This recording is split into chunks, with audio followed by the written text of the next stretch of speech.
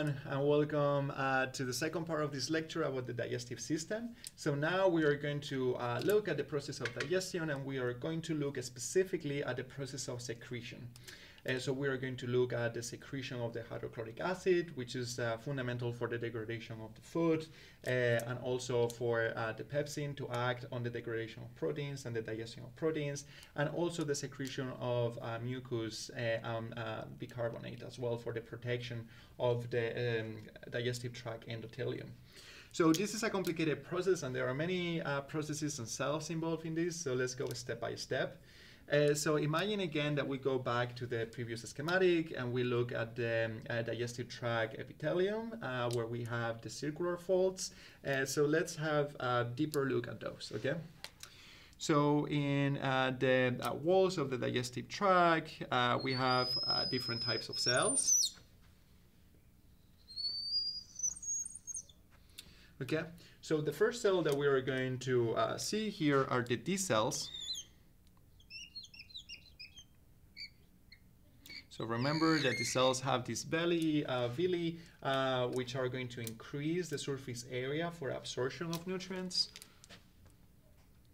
And then, so here we have these D cells.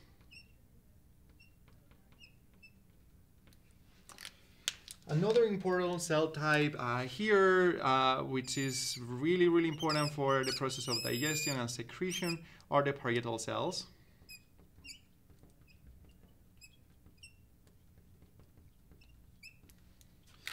Then we are going to have the ECL cells.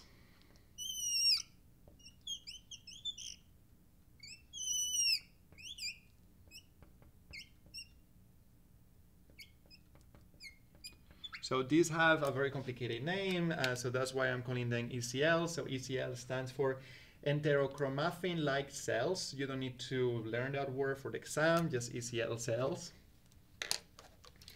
Then we have the G cells.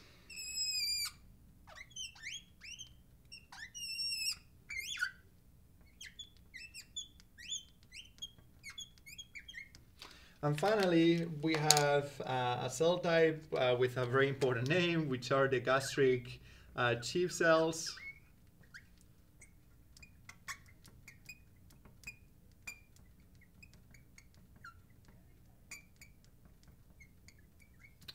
Okay, so as we saw before, the endothelium of the stomach is also characterized because it's highly innervated, and we have this enteric system and this regulation also from the central nervous system, right? So, and we have the different plexus, the submucosal plexus, and also the myenteric plexus.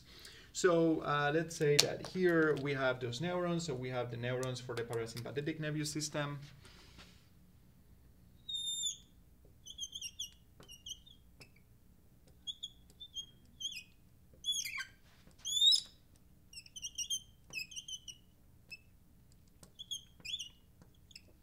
Okay, so these these cells of the parasympathetic nervous system, when they are activated, they are going to secrete acetylcholine.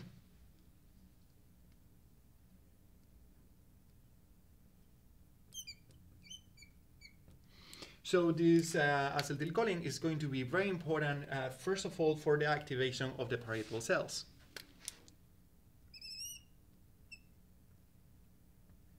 So the acetylcholine is going to bind here to the acetylcholine receptors here of the parietal cells, and in that response, the parietal cells are going to get activated, and they are going to secrete a very important component, a very important chemical for the digestion, the chemical digestion, which is the hydrochloric acid. So when we secrete a hydrochloric acid, we are going to increase the acidity. So we are going to increase the protons and the acidity. And by increasing the acidity and the number of protons, we are going to lower the pH. Okay. So this HCl is really important for the digestion. We are going to look at it in a second. But this acetylcholine is not only going to act on the parietal cells, it's also going to act on the ECL cells. So it's going to bind to the ECL cells, and these ECL cells are going to get activated, and they are going to secrete another hormone. So they are going to secrete histamine.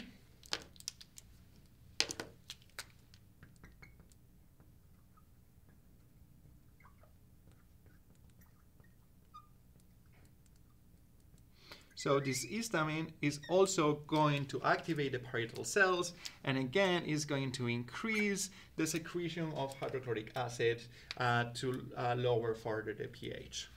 But also this acetylcholine is also going to activate these other cells, which are the G cells.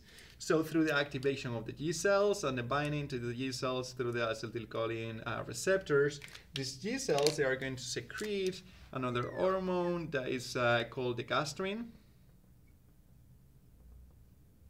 So this gastrin is going to activate the ECL cells, so they produce more histamine for the activation of the parietal cells and the secretion of hydrochloric acid. So the hydrochloric acid is really important because the hydrochloric acid is going to convert pepsinogen into pepsin. This decrease in pH is going to have an effect on the gastric chip cells. And these cells are really important because they are going to secrete here pepsinogen.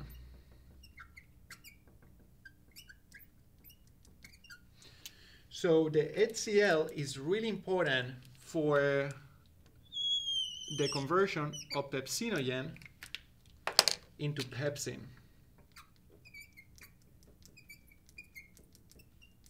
And pepsin is the hormone that is, or the enzyme, sorry, that it's going to degrade the proteins in our body into amino acids. So this is going to be essential for digestion here. So also, so we have seen here the activation with the acetylcholine, the gastrin, the histamine, hydrochloric acid, and then the conversion of pepsinogen to pepsin. But this at some point needs to stop as well, right? So at the same time, this increase in acidity and this lower in the pH, so the increase in protons is going to act on the D cells. So these D cells, they are going to secrete another hormone that is called somatostatin.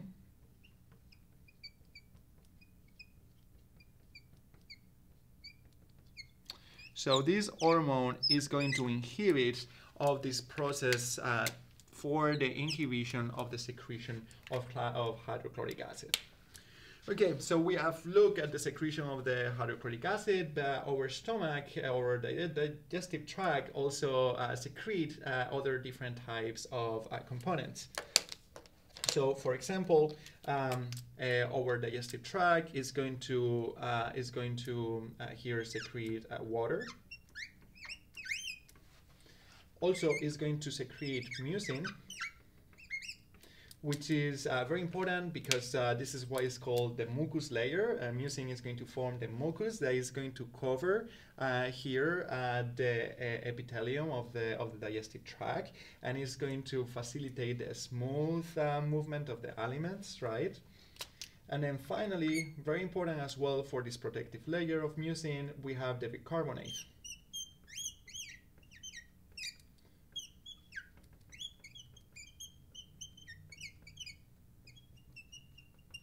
So this mucin and bicarbonate, they are going to form here a protective layer on top of the epithelium, and this protective layer is going to protect the epithelium from the action of the protons and the hydrochloric acid.